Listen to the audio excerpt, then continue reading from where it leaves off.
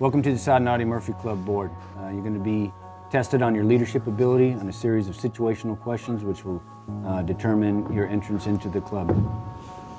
Sergeant Major!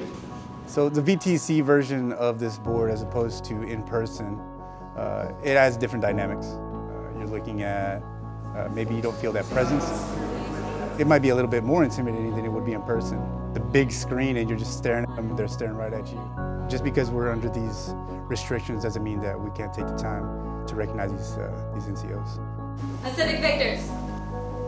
Soldier on. The overall achievement of it, feeling a sense of pride, knowing that I accomplished something that most people don't have the personal courage to go for, because everyone knows what the Sergeant Audie Murphy Club is, but not everybody has the courage to prepare, put in the time, and sit in front of a board and be competent in their answers and just outperform everybody else. So I would just be proud of doing that.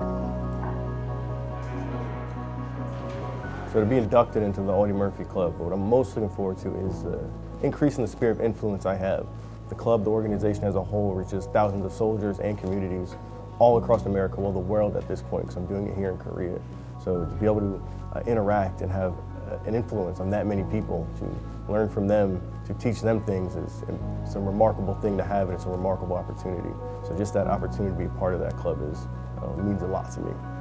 It's important to get back to doing the things that we do. I mean, we're going to have to get back, and this is a manner where in the environment and the HPCon level that we're in, we just got to put COVID risk mitigation in effect, and we can still do it. We demonstrated it can be done via VTC. There's a lag right now, Sergeant. Was there some challenges? Yeah, but I think, you know, as you talk to the panel members, right, you gotta kind of err on the side of caution, because the transmission, sometimes there's lag, sometimes somebody's still talking, you may be falling behind. Doesn't happen that often, but it has happened a few times today.